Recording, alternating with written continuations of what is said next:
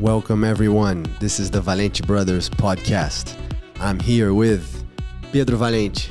It's very nice to be here once again. Let's have a great podcast. And Joaquim Valente.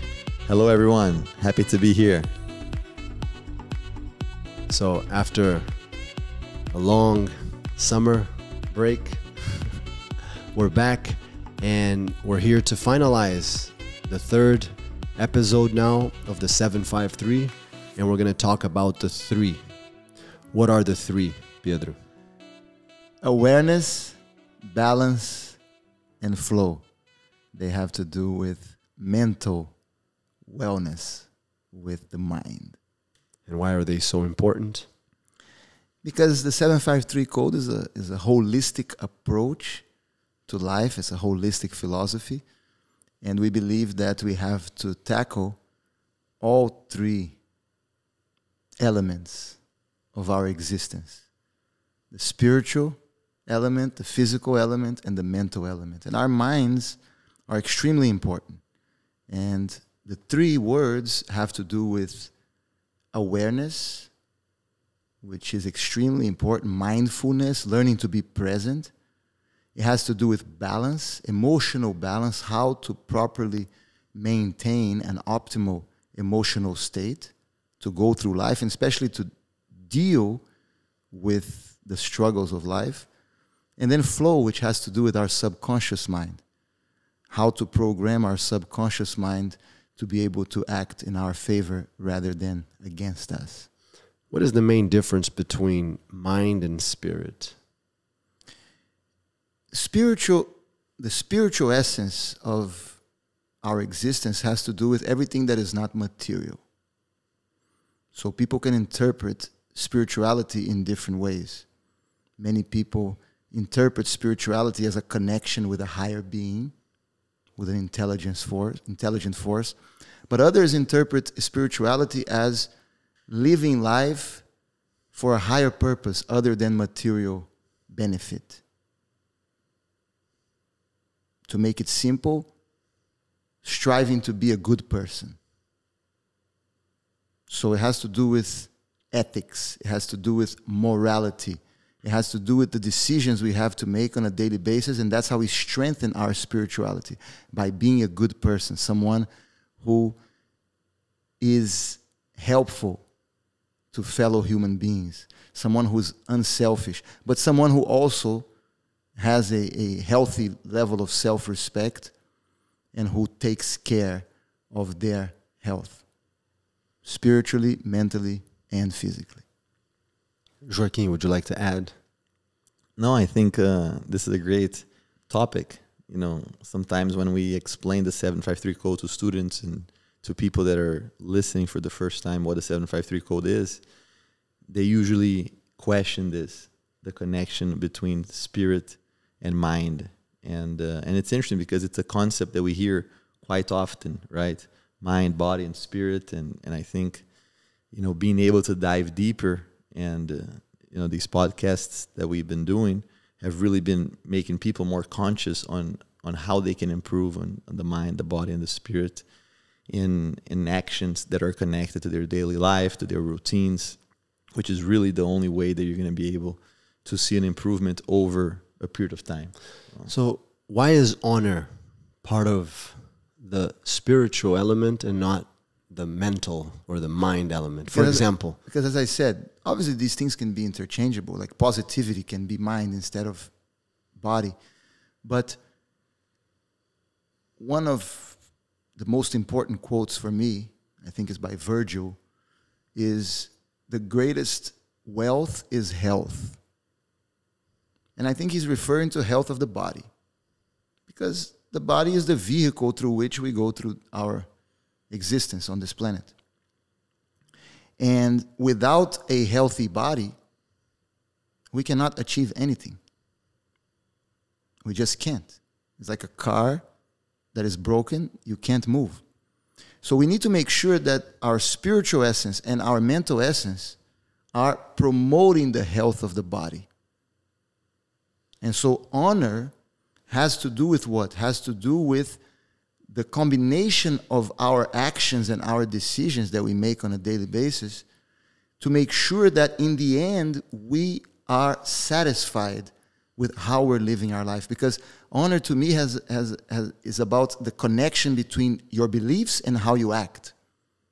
So that you don't feel guilt, so that you don't feel shame, which are some of the most destructive emotional feelings that exist. So the spiritual essence of the 753 code has to do with honor above all, I would say. Because when you have rectitude, when you have courage, when you have benevolence, when you have respect, when you have honesty, when you have loyalty, you create a sense of an honorable life.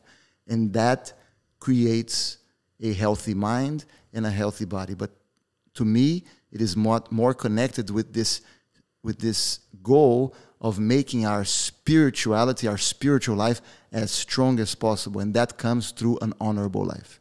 But don't you think that to be able to achieve that, both on the spiritual and on the body, you need to have a specific mindset that is achieved through the three that we're going to talk about today? 100%. 100%. Absolutely. We can debate here forever which one is more important, if it's the mind, if it's the body. And I think that's a very nice conversation because, yes, I agree with you. Without a balanced mind, without mindfulness, without a healthy subconscious mind, it is very difficult to live a positive life. And especially with awareness. Yeah, but hold on. Let's keep the podcast organized, right? Let's now talk about, let's talk about the three. Let's start with the first one. Awareness. Should we start with awareness or with flow? Because recently you said that maybe even though there's not a specific order, you said that possibly flow should be discussed initially, but let's stick to the awareness. Yes. to the booklet. So awareness, which is Zanshin. Yes. So awareness is mindfulness. That's a word that has been used recently a lot. And it is common knowledge that living in the past creates depression. And living in the future creates anxiety. Many times we are not focusing on the now, where we might be experiencing a very positive moment, and we are feeling distress because we're living in the past or we're living in the future. We're worrying about things that might not ever happen, and also we are continuing to think about events that already passed and that are no longer.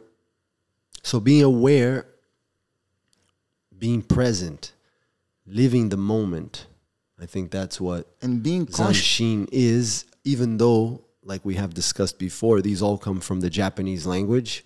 These all come from kanji, and it is very difficult to translate these kanji into our language and just in a few words. These are very deep terms. The term Zanshin it's, as you said, very difficult to describe, especially with one word, but it's remaining spirit, meaning remains. You stay here, you're here.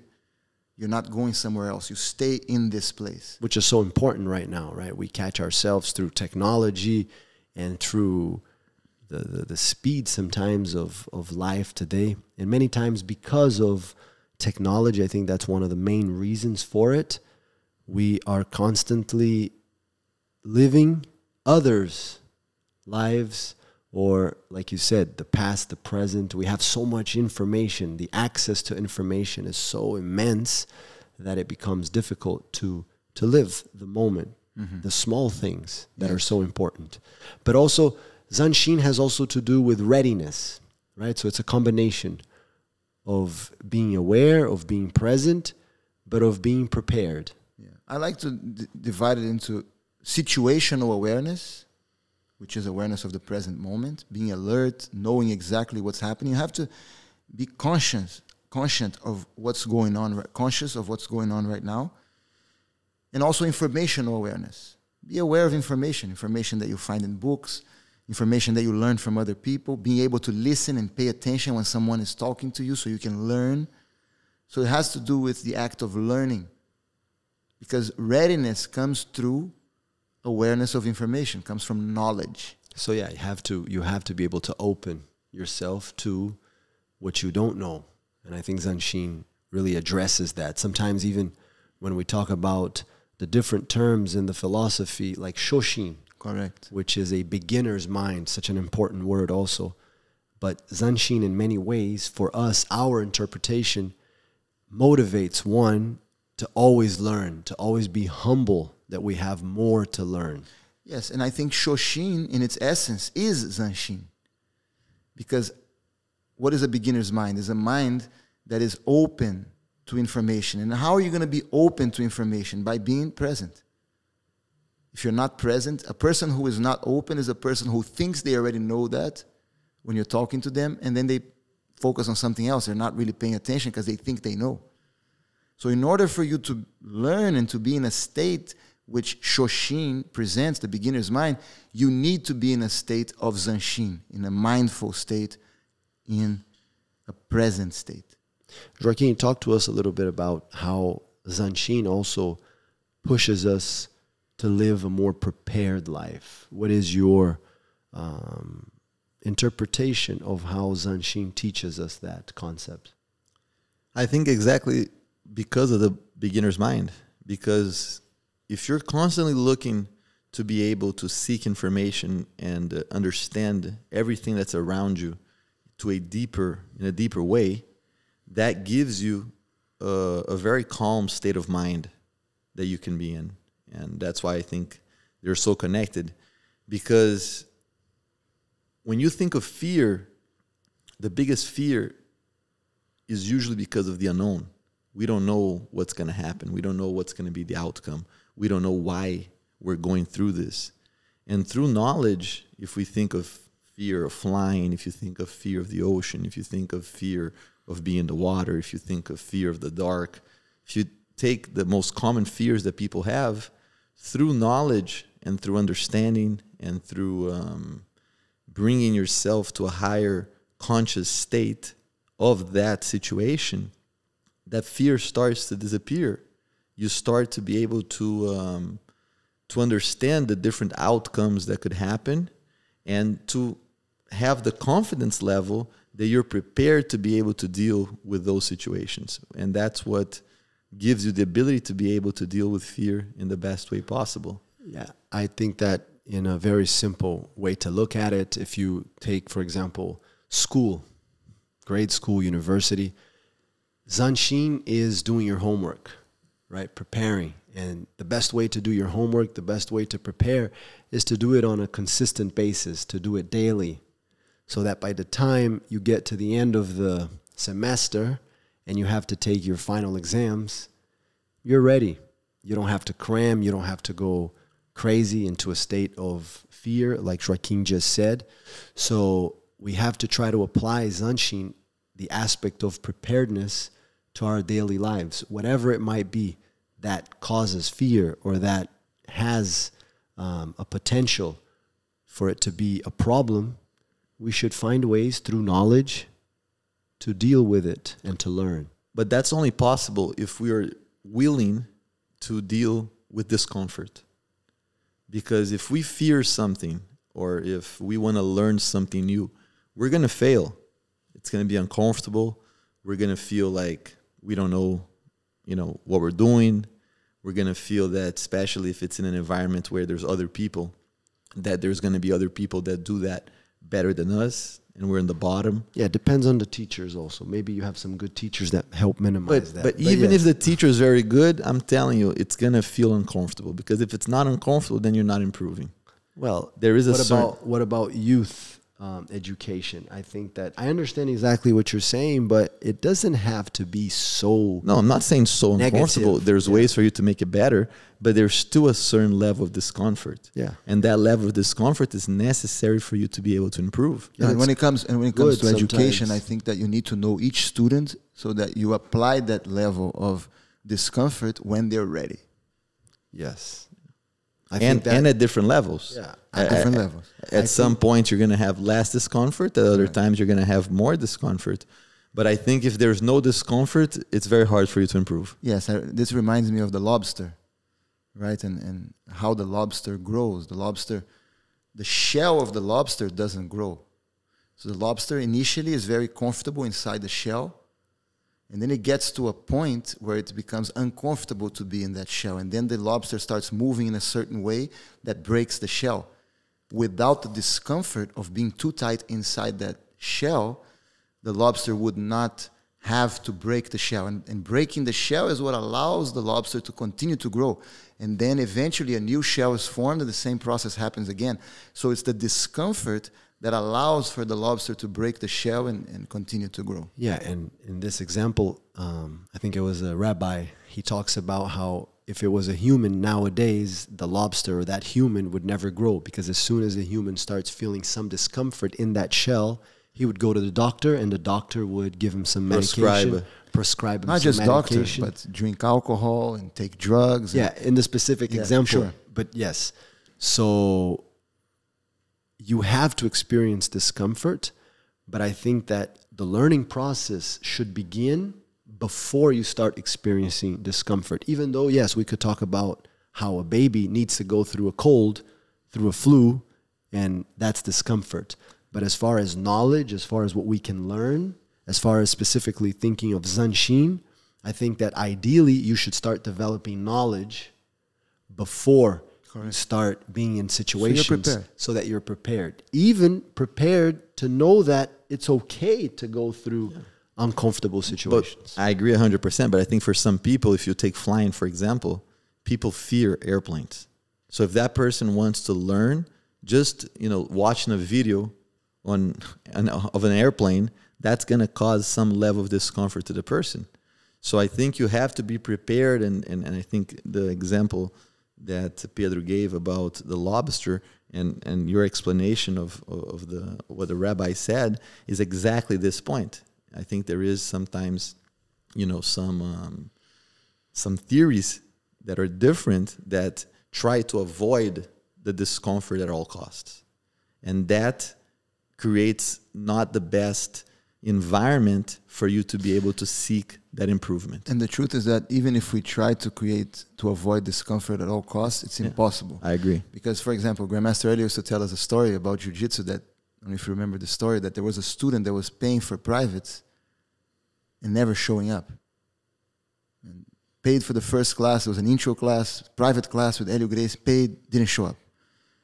So Elio Gracie called him and said, I had an appointment, I couldn't go. Okay, next week. Paid again, didn't show up. It's like, look, I'm feeling bad because you're paying for the class. No, please, I'm going to come. Third time, again. Elio Gracie, look, I want to return your money. You're not coming here. And the guy said, finally he came, took the class. And he said, the reason why I was not coming is because I was petrified. I was scared to come here. So sometimes just a decision of putting the kimono and stepping on the mat is already dealing with discomfort. Even if we do everything and we do to make them feel comfortable, for the person, as you said about the airplane, just getting in that airplane to be able to try to fly, just getting into a martial arts school to learn how to defend themselves is already an expression of discomfort, and people have to go through that. So you're absolutely right. Absolutely. So, anything else on Zanshin? So next. Ready and vigilant. Yes, that's a good one. So, Fudoshin? Fudoshin, balance. I like the quote that we have in the book here, which says, inner peace begins the moment you choose not to allow another person or event to control your emotions. Fudoshin means imperturbability, that nothing can move you from your center. It's an expression of base, an expression of balance. Perspective is extremely important in life. Why is perspective so important? Because we can all look at the same event and react differently. And these emotional reactions can heal, and they can also destroy. They can also produce disease. these emotional reactions. So Fudoshin is a choice. You say, I want to be calm. I want peace of mind in my life. And then once you make that choice, you start practicing and finding ways, strategies, and it's obviously not easy, to be able to create balance, which is what? Dealing with the stress, dealing with the struggles of life with equanimity, in an easygoing way, so that you're not overly affected. Understanding that being affected can be very destructive to our health. Well, this is the theory, and it's a very important theory. However, don't you think that it's different? It differentiates from person to person, and this is more about how one reacts to different situations based on their experiences, based on their past. I think that we have even trauma, and even genetically. Yes. Genetically, I think we can change our genetics. Right? Really? How? Well, if you understand the study of epigenetics and how the science behind genetics has been evolving, so at what we're age? much more in control of our genes than we previously thought. So a child starts already changing? A deterministic idea that we are born a certain way and we're not going to change is falling apart. That's what was believed before. So we have our conscious mind and our subconscious mind. Obviously, you can make other divisions, but for practical purposes, let's divide the mind and the subconscious, the conscious. You're driving a car, for example. If you're thinking about driving, Zanshin, you're in the moment. So your conscious mind, the frontal lobe of your brain, is connected with the act of driving. You're thinking about holding the wheel, you're thinking about pressing the gas. Suddenly, you remember something, you have an idea, you think of your work, you think of your family, and now your conscious mind is focused on something else, and what becomes the driver of the car? The subconscious mind, which allows you to keep going. So when we are not focused in the moment, we are acting in the moment with our subconscious mind. And you need to understand the difference between the conscious mind and the subconscious mind. The subconscious mind is like a computer program. It just runs on the way it was programmed. You have no immediate control over it. Your reactions, your emotional reactions. You said everyone is different. Yes, because everyone's subconscious mind is programmed in a different way. And that programming occurs between the time of pregnancy, when you're in the womb, until the age of 7, more or less. Later, it continues to be programmed, but in a much slower pace. So that programming is different for everyone, and that's why everyone is going to react differently. Exactly. That's the point. Now, we don't have to surrender to that. Surrender, no, but understand differences. For example, a child who, at the age of 2 or 3, sits at a table to have his meal in a very calm manner and is capable of sitting at that table for maybe an hour and a half with maybe a book or just the parent or someone who is feeding that child, and you have others who can't stand still. Would you say that one has less fudoshin than the other? Or maybe it's just something that this child has, no, obviously that you can attribute to maybe genetics? They have less fudoshin than the other, for sure, because one has more the ability of expressing balance than the other. Okay, now, but we can talk about why. We can talk about the why. Okay, so Is let it me just genetics? continue. Okay. So that same child that is very, let's use the word erratic, at the table to have a meal, is a child then that can be in a bridge and would easily jump into the water, right, from a very high. That's not fudoshin. That's From a very but is calm, is not afraid, doesn't. And the other child who was very Sometimes calm.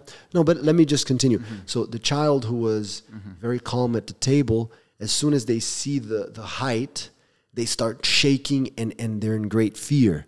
And I'm talking about a height that is not dangerous. I'm talking about something that is not irresponsible. The parents are there. So I'm just trying to pick your brain a bit so that we can discuss how Fudoshin for some, and this can continue at an older age as well, can be in different situations can be easier than for others, depending on the situation. So the point is that Fudoshin is imperturbability. So it's not that you can say this person has Fudoshin, this person doesn't. So the examples that you gave, that one child has more Fudoshin on the table, the other one has more Fudoshin on that situation. It's different situations, different expressions of Fudoshin, of balance. And different life experiences in those situations. Sure. So one child is able to be more balanced in face of a danger. The other one is more able to be more balanced in eating. But eating is usually, I don't know if it's exactly emotional balance when it comes to eating. Some children eat better or more, have a bigger appetite. That's why I talked about being able, and we're parents now, for a child to be calm and restrained at the table. And well, usually the fact that they don't eat is associated to anxiety, even if it's a smaller level of anxiety, but they're more restless. Could be. So, and but the point, going back then, the point is that how much do you think the parents, so going back now to your point, because I believe, even though I'm trying to instigate a few topics for discussion, I believe that, like you said, the parents have a great deal of responsibility and a huge impact. Correct. And sometimes on how these children behave in these two examples, in these two different situations. Sometimes when we say these things, it's like, oh, but you don't want the parent to feel like it's his fault or her fault and feel shame and feel guilt. It's not about that. I like to feel that I'm in control of things. I rather feel attributing it to genetics. There could be a small genetic component, but that's out of my control. So that I cannot, I don't take too much time on that. I like to focus on the things that I can control. And I like to think that I have as much control as possible, and that if something happened, it's not about whose fault it is. That I have control and maybe I can fix and I can do something to make it better. Yeah, and we should never be trapped, right, Joaquin? We should never be imprisoned by, it's genetics. Your dad was like this, your grandfather was like this, so you're going to be like this too. The contrary, if your dad was like this, you have the obligation to be a better version of your dad. If there's something that you can improve upon, right? 100%. And if it was something good? And there's always something to improve. Yes. And this is our philosophy. Some people now criticize positivity. I believe positivity, and it's connected to the mind as well, is one of the most important things in the world. Being positive, having faith, having a belief that things are going to be good, that things are going to work out, that what you're doing is the best, but there's still room for improvement. Having that mindset heals. It creates and this is health. very helpful for Fudoshin, right? Correct. Because in moments of crisis, you have to have, maybe the word that our teacher really liked was conviction. You have to believe, conviction in the sense of believing in yourself. And confidence. Believing, yes, having confidence. Believing that things will work out. And especially, go ahead. No, something that you usually like to talk about, and I think that you've recently said that I repeat this a lot, is the fact that at least do whatever you can do. Go into whatever situation it may be with that confidence, that conviction that you did whatever was in your power to be ready and to be prepared.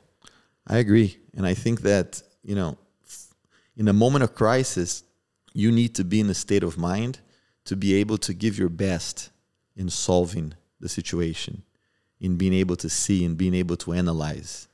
And if you allow your emotions to take over, that state of mind is one that's not possible.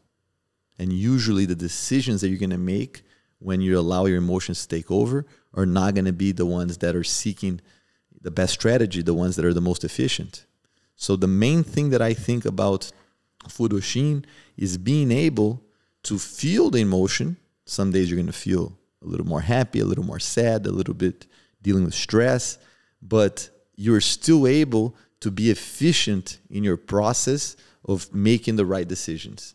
And for that, you need to be able to have control over your emotions. Yes, and having spiritual confidence. Just like you have physical confidence, which minimizes fears that you can have with respect with someone beating you up, someone physically attacking you. When you have spiritual confidence, which is a firm conviction that everything is going to be okay, that no matter what happens, everything is going to be okay, then you're going to have less fear. And with less fear, you're going to be less affected by daily events that cannot happen the way that you expected. And then it goes back to what we were talking about earlier. The more experience you have in an uncomfortable situation and dealing with discomfort, the more you're going to be able to, in that moment of crisis, if we use an example, even though Furoshin applies in our daily lives, but in a moment of crisis, for you to be able to have that calm state of mind, to be able to almost take a, zoom out of the situation and then come up with the best solution for that scenario. So Pedro, Hélio Gracie used to repeat a lot that whatever happened to him happened for a reason. If a brick fell on my head, I would say thank you. He would call it nature. He would say thank you to nature. I knew that I was paying a debt and I could move forward, one less debt in my life. He would apply this concept even to death in his own family. Many people today misinterpret that or have a hard time understanding that. How would you explain Hélio Gracie's philosophy when it came to dealing with tragedies and dealing with adversities with a positive mindset? It was a strategy for preserving his health. Life is a battle. Life is not easy. And it wasn't easy for him either. And we know, knowing him very well, he was a very temperamental person. His emotions were much alive. And he was constantly looking for ways to find Fudoshin in his life. And I saw that as a strategy. Everything that happens is good. What is he telling himself? I'm not going to get upset about anything. I'm not going to allow myself to become angry. Because I see this process in two stages. First, you have to learn how to control your actions. And then, and this is way more difficult, and it connects with flow, and we're going to talk more about that when we talk about flow. But then we have to learn how to control our feelings. Because we want to optimize our feelings. We don't want to be triggered. So Hélio Gracie, he went through a lot of difficult events, a lot of struggles in his life. He developed this mindset where I don't accept anything as being bad. Everything is good. Everything that happens is for my benefit, for my spiritual development. And for that, I'm not going to suffer. He still suffered because he was human, but he minimized his suffering. He minimized his emotional reactions, thus creating more balance in his life. Couldn't one say that this is repressing his feelings, or this was repressing his feelings, and that would be negative? One can say that, but I would disagree, because he was not repressing them. He was transforming them. That was his strategy. He was not saying, I don't want to feel angry. He was looking at it from a different perspective. And the perspective is what matters. Would you call that a paradigm shift? Yes, I would. But Guy, this question is for you. Do you think it's better for you to try to shut down the feeling, or to be able to feel it and then you choose what to do with that feeling? No, I agree that Hélio Gracie was transforming these feelings into situations that he could learn from it, and he considered it to be a debt. Many times he called it a debt, and he often said that no matter how long you live, Master Hélio believed in eternal life. He said, no matter what, there's going to be a time where the debt will come. So he was thankful, as we understand, and he understood that we're not perfect and that we often commit mistakes. Could be small mistakes, could be big mistakes. Of course, we try to avoid the big mistakes.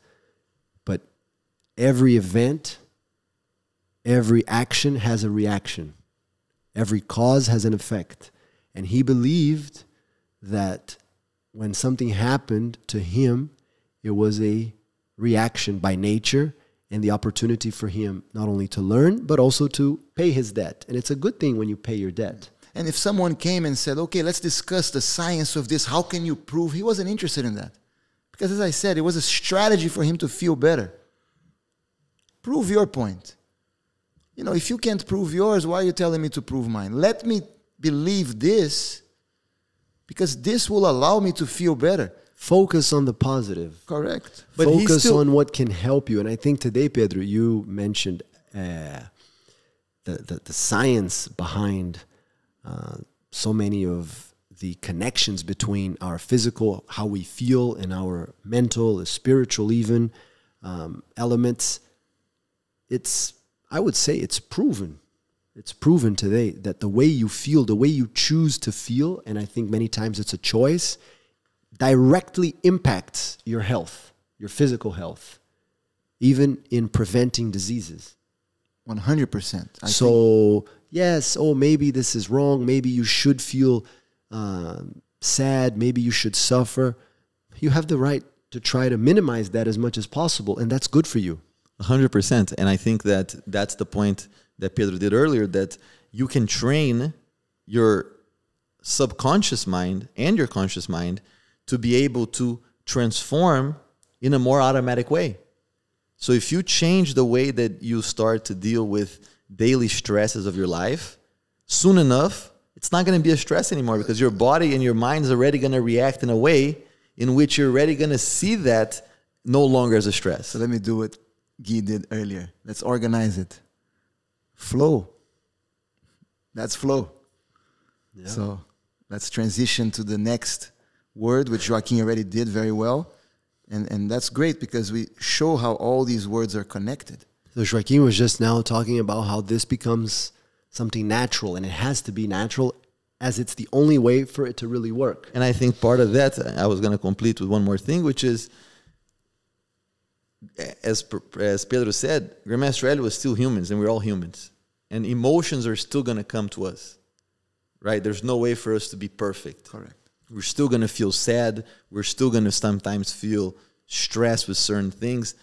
The question is, once you have that feeling, what do you do with it? And that's where, in my opinion, I think that you have to be able to let it go. Yeah. You learn from it, you feel it, and then you release it. I heard a very good quote that expresses that idea, that worries or preoccupations are like a bird who lands on top of your head. It's up to you not to allow it to create a nest. The bird is going to land, but let it fly away. Don't let it create a nest. Don't let it stay there. Don't let it make a home there inside your head. Yep, that's a good one too. So flow, more about flow. First, define it, make it a little bit easier for us to understand. Mushin. Mushin. Mushin means no mind. So it means that you shut down, you shut off your conscious So mind. we're talking about mind, and mushin is no mind. No mind. Because when you're thinking about the mind, you're thinking Could it be an about oxymoron almost? paradox. Because what happens is this, the mind is divided in two parts. And when we think of mind, we think of the conscious mind, the thinking mind, the mind that makes decisions, your wishes, your desires, your plans. That's the conscious mind. Flow is when that mind is shut off. So that's why it's no mind. But then another mind comes in, which is the subconscious mind. And as jiu-jitsu teachers, I'm going to ask you guys, because Joaquin pointed out that it's very difficult. It's easier to control our actions. Also, not easy, but easier to control our reactions. Not the emotional reactions, but our physical reactions. But it's more difficult to control our feelings, right? We still feel, but what do we do with these I feelings? didn't say it's very difficult. I said that it's impossible, in my opinion, for us not to feel anything. There's always feelings. There are levels. Yes. We can feel less. Exactly. And what we do with the feeling. But the point that I'm saying is that our subconscious mind has certain reactions, emotional reactions. And what does it mean to decide what we're going to do with it afterwards? It means that we're going to have to program our subconscious mind to react in a different way, to be less triggered. That's programming of the subconscious mind. And as jiu-jitsu teachers, I'm going to ask Joaquin, how do we program the subconscious mind? I believe that the first step is being aware. But let me try to Okay. put the question on jiu-jitsu terms. Our pedagogy, our teaching methodology of jiu-jitsu- Repetition. Correct. Correct. Correct. That's how you program the subconscious mind. Because the subconscious mind is a habitual mind. It's based on habits and patterns that come from childhood many times and we never change. And many times through psychotherapy, which is positive, we try to go back and try to figure out what happened in our childhood to create those patterns. But we have to be careful not to go and live in the past too much. The most important thing is to, in the present, let's reprogram our subconscious mind so that we can have better emotional reactions. And what is your subconscious mind influenced the most every day by? What you see around you, Your routine.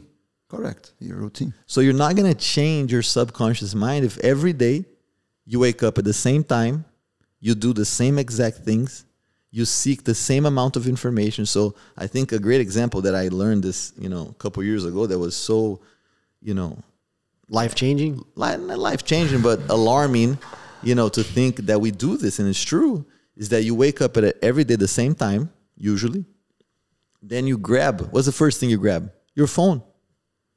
And then you open up usually your emails or phone calls, text messages, social media. And then you look at those same things that because you follow the same people, and usually you communicate to the same people and you get the same emails, that cause the same exact reactions. I don't think On emails are usually... Yeah. So then more social media. Yeah. And they have that same effect on what you feel. And then people say, I want to change. Well, but if you do the same exact things every day, you're not going to change. Yes. Because you're reprogramming your mind to have those same exact feelings based on your routine. So you got to be willing to change your routine if you want to change your life. That's very important. One of the first times I heard about flow was actually through the expression being in the zone. And it was through, I'm not sure if it was Phil Jackson's book or if it was Michael Jordan himself. Phil Jackson, the famous basketball coach. He was the coach that helped the Chicago Bulls win, I think, 6 titles. Right, Pedro? You remember that, as he beat Miami a few times in his way to the NBA Finals. He beat the Lakers too on the first one. But then he joined the Lakers. But Phil Jackson studied a lot of Buddhism, Yes. right? Asian philosophy. Asian philosophy. And there was a play, Michael Jordan, grabs a rebound and he dribbles all the way the length of the court and he scores. And Michael Jordan talked about how what went in through his mind was absolutely nothing that he could talk about. He said that he was in the zone. Mushin, no mind. There was no mind. So how do we explain that? It was the subconscious mind was in control. It was not his conscious mind. Many times And when why- we're fighting, go ahead. And why was he able to do that? Because he practiced so many times, repetition, as Joaquin said, it became a subconscious process, procedural memory, as it's called. So our jiu-jitsu teaching methodology is based on that. That's what I because was in going to touch on. Go ahead. No, go ahead. I think you can talk about it even better. I don't think so, but I'll try. When we teach jiu-jitsu, we're teaching people how to fight in the street. That's the definition of fight or flight. What is fight or flight? Fight or flight is when your brain goes into a mode where it's only going to focus its energy on things that are absolutely necessary for you to either escape that situation or Survive. fight the threat, right? So anything that is not part of that process is going to be shut down. The energy is not going to be there. For example, your immune system. The immune system is not necessary to be able to fight or to survive that moment. So it's not going to work. That's why when you're stressed too much, you get sick. So part of the process that is shut down is your conscious mind. So you're forced to be in a state of mushin, in a state of flow. So now the question is is your subconscious mind programmed to fight effectively and to survive? So as Miyamoto Musashi says, the way is in training. So our jiu-jitsu methodology, our pedagogy, is designed on programming the subconscious mind. Hélio Gracie was a master of that. His process was skip the conscious mind and program the subconscious mind so that in a moment of stress where the conscious mind is not going to be working, the subconscious mind is going to take over. That's why we don't make the teaching process so cerebral. Through memorization and reading, that can be helpful, but as a complement. The most important thing is repetition to create a subconscious mechanism, a subconscious response. Yeah, reading is important, and understanding the history, understanding theory, that's all important. But we have to understand the difference between situations that you have to prepare for split-second decisions. Correct. And that's the question I wanted to ask you. So please hold that thought, the difference between split-second decisions and moments that you might have time to decide, and how does flow affect that. But you said something that Hélio Gracie used to discuss a lot, which was the subconscious training for fighting and for self-defense. Our father, he tried to break that down, and he used to talk about how the highest level of Hélio Gracie's defensive strategy for fighting was the ability, one, developed after years of practice, to not only anticipate your opponent's attack, which I think in many situations, from military to business to a simple fight, I think gives you a great advantage. If you can anticipate someone's next move, that's great. But our father talked about how Hélio Gracie, and that was something that he interpreted, and they discussed it a lot over the years, Hélio Gracie, through his muscular relaxation, I think that could be used, he developed the ability to anticipate his opponent's intention, not just the attack itself when the attack is already imminent, but he felt his opponent's ideas. So almost spiritual, but it wasn't. It was through feeling the muscle. I think animals have that ability. You know, we like to study the Discovery, when it was the Discovery Channel, right? You feel even the heart rate, the eye motion, certain gestures. Non-verbal cues. Non-verbal cues that give you this ability. So let me talk about that. I think this is so interesting. This is fascinating. And that's something that people are going to have to know more about in the future. Hélio Gracie's genius when it came to what you just described so well. Very few people know that. His defensive system based on all these elements that you described. And let me just give a quick disclaimer. Many students of Hélio Gracie, and we were one of them, we always want to change. We always want to improve, right? That's something that is part of jiu-jitsu's, someone that practices jiu-jitsu, that's what you want to do, right? This constant pursuit to perfection and trying to find better ways to apply techniques. But Hélio Gracie always said, be careful, because as I'm getting older, I'm getting weaker. And as I get weaker, I need more technique. I need more jiu. I need more the essence of jiu-jitsu. So many times the improvements and the changes that were made by even disciples of Hélio Gracie, and Hélio Gracie would tell us that himself, were based on strength and athleticism. But that's because they're operating at a different level. At a different frequency. Different frequency. What you explained right now... I don't want to take you away from your point. But I think it's important that we talk about this because it relates to the point. A lot of people, when they think about jiu-jitsu, they're operating at a different frequency, and they can't really see the value of what Hélio Gracie was doing.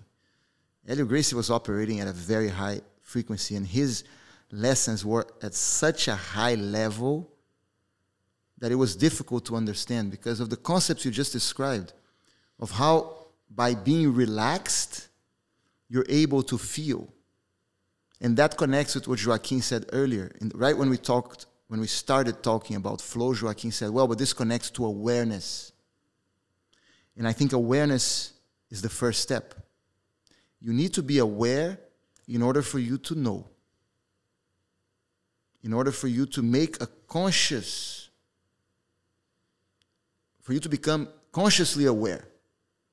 Because only then you can create a strategy to be able to improve. The subconscious mind will not do that for you. The subconscious mind only acts upon the way it was programmed. It has to be a conscious effort, a conscious decision. To kick it off. I want to be more calm, for example. I want to be more balanced. I want to have more fudoshin. And in order for you to be able to understand your emotions, your deep emotions, you have to be in a state of relaxation. You have to be calm. And you have to breathe. You can achieve that sometimes through meditation or just going to the beach, being in front of the ocean, taking deep breaths. Yeah, breathing is key. Is key. Being out in nature is also key. Breathing fresh air. And then being able to look inside. You have to take a deep journey inside yourself, inside your psyche. So that you understand what is triggering you. Because we all have these feelings of anxiety. We all have this sensation inside our chest, sometimes in our throat, where we are sad, where we are upset, and we don't know why many times. We just feel like that. So we need to pause, we need to be aware, we need to be relaxed, we need to breathe, so that then we can figure out what happened, what is causing this exactly. What is the reason why I'm feeling like this? And then usually you're going to start figuring out. And it's interesting that when you figure it out, usually you think, but it's not that serious. But it's still triggering this. Why? Because it's a subconscious programming that comes from before. And that you have no control over. And for this, you need honesty. Correct. Because a lot of times when we ask ourselves that question, there are easier answers for us to give ourselves. Blaming others. Blaming others, blaming situations. Yes. So you really need a very deep level of honesty for you to bring out the source of the problem. So then when we find the source of the problem, which is very difficult to do, what's the remedy? What's the cure? The real cure? Not taking a drug or a medicine or something that's going to mask. What's the real cure? How do we program our subconscious mind? That's the $1 million question. $1 billion. Yes. Priceless. Exactly. There's no price. No price. Money, peace of mind, does not there's no price. solve this issue. The question is, once again, Joaquin said, how do we program our subconscious mind? Through repetition. You can go back to Christian Larson 100 years ago, and you can talk about Bruce Lipton, The Secret, right? The book and the documentary. It all leads you in the same direction. Positive affirmations. You need to reprogram your mind, and through repetition, you have to visualize those situations that are triggering you and command because the subconscious mind is programmable. You can instruct the subconscious mind on what you want it to do and how you want it to react. And through repetition, it will change. So you need to tell your subconscious mind, I want to react this way.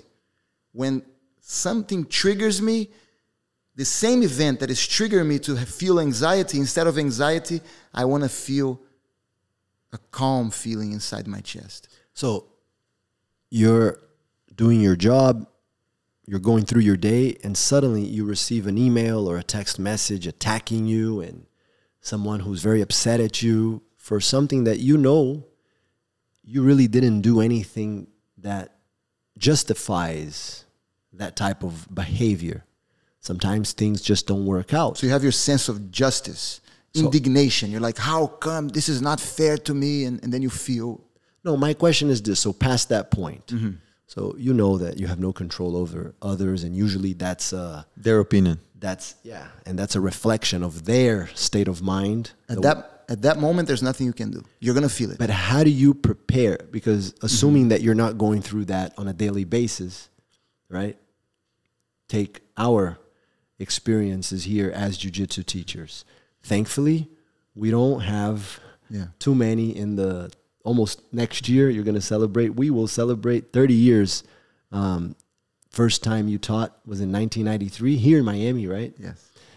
We all began teaching, helping our teachers in Brazil. No, and also when I start teaching, you guys are already involved in that process in so many ways. So it's Yeah. this, yeah. But 30 years since you taught your first class. And in these 30 years, Pedro, I think it's a handful of times that we've had, Sure. certain complaints, someone who, usually parents that are not connected to the school, we can maybe remember a couple of them. Anyways, and you're like, you receive an email and, we're teaching jiu-jitsu. We have our relationship with jiu-jitsu, and we know how much that has changed the destiny of our life through now 4 generations of our family involved with jiu-jitsu. So how do you prepare for that if that's something so rare? So that's what I was saying. You have to program. The answer is to program your subconscious mind. And how do you do that specifically? At a time where you are relaxed. Because someone who does bad things consistently, they might have the advantage that they're ready for it. Get used to it. On a daily basis, they're getting people complaining about this or that. But if you don't really give people a reason to complain, and it happens so rarely. But there's a lot of people that deal with this every single day, and still- every and single still get day they're triggered. still in a Yeah. level of stress, of anxiety. And then they of- have to go home and drink wine, so they relax every day. Every night they do that. It's a as you said earlier, it's a pattern, it's a routine, and if you don't decide to change it, it's never going to change. But what's the answer? Because the I have answer- an answer also, so I want to Okay, feel. I want to give hear mine. your So answer. it's about programming the subconscious mind. It's about positive affirmations and repetition. So when you are at a moment where you are relaxed, a moment where you can breathe and meditate, you're going to visualize the email. You're going to visualize the phone call. And you're going to try to talk yourself through that phone call. You're going to talk in your mind what the person would say. Pedro, you guys teach only this grappling thing, and you guys are not tough. There's no punching. There's no kicking. I don't see my son, doing 1,000 push-ups every class. What about that? What is this art? How come you guys are doing... So then I talk to myself in that way, and then I instruct my subconscious mind to react in a calm manner. You're going to be calm. This is going to happen, you're going to be calm. This is going to happen, you're going to be calm. This is going to happen, you're going to be calm. You visualize the problem, and you tell your subconscious mind to be calm. There are some studies that show that this process can work even better in the moment when you wake up.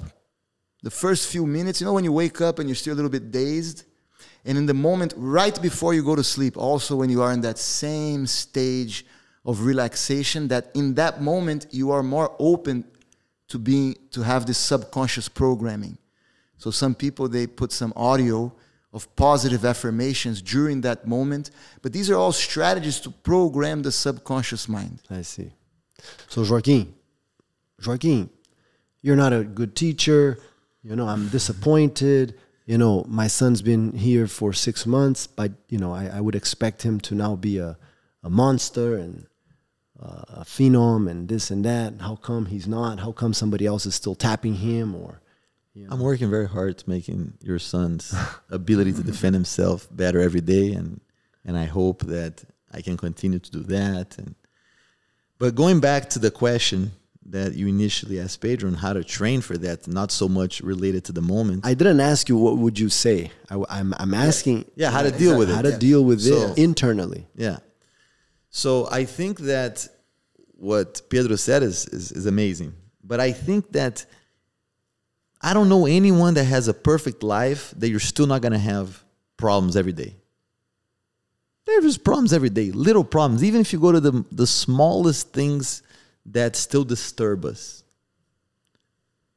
Those are the opportunities that we have to be able to, the moment that it happens, the moment that you feel that, you shifted 2% on your emotional control based on a situation, you can repeat the things that Pedro said.